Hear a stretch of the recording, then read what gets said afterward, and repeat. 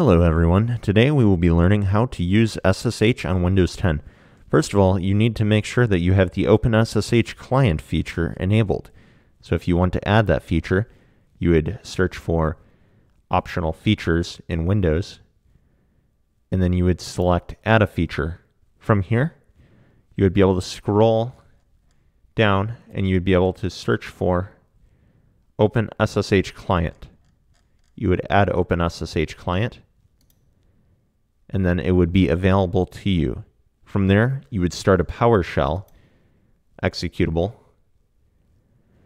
or a PowerShell process. And once you start your PowerShell process, you should just be able to type SSH enter, and you will see the options, the parameters you may use. From there, a common use would be like SSH Jimmy at my web server. Right? Now it's not going to find my web server because it's not a live host.